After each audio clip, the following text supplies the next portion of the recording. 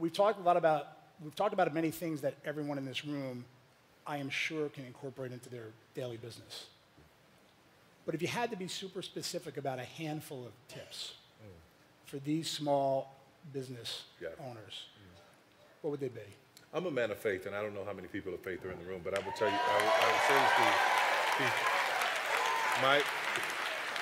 this, what I believe is this: trust God and do good.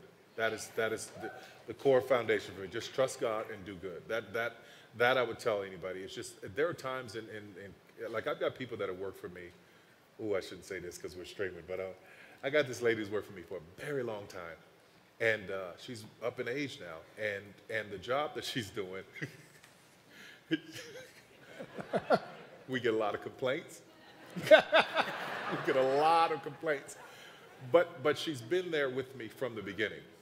So I feel this tremendous sense of making sure that, you know, she's in her 80s, that as she goes on, she's comfortable because of the gratitude that I have for her. So I think it's very important that you pass that on to the people that are working for you, that they know they are appreciated. And a lot of times it's like raising children when you have a lot of employees, because they come to work with mama issues and daddy issues and things things you ain't got nothing to do with.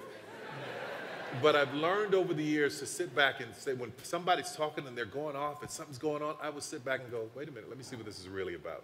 So let me get to the heart of what this is. Not necessarily engaging too deep, but just finding out, what is this moment really about? Because it's not about how mean this person is being to somebody else. This is something that's going on. So if you can get to the source of, or the root of what may be going on at home or in another situation, it usually can allow that person to have that catharsis and elevate to the level that you need them to be. No. I just jumped another subject because I know you did. It's fine. Off my deal.